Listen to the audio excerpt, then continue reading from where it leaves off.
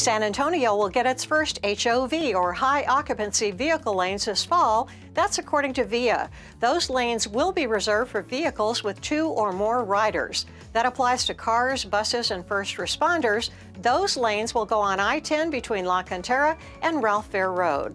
Texas beaches could make you sick, according to a new study of fecal bacteria levels along the Gulf Coast. That study said that bacteria could lead to illness for 32 out of every 1,000 swimmers. The worst cases were seen along Galveston Bay, and the state's aging sewage infrastructure is to blame.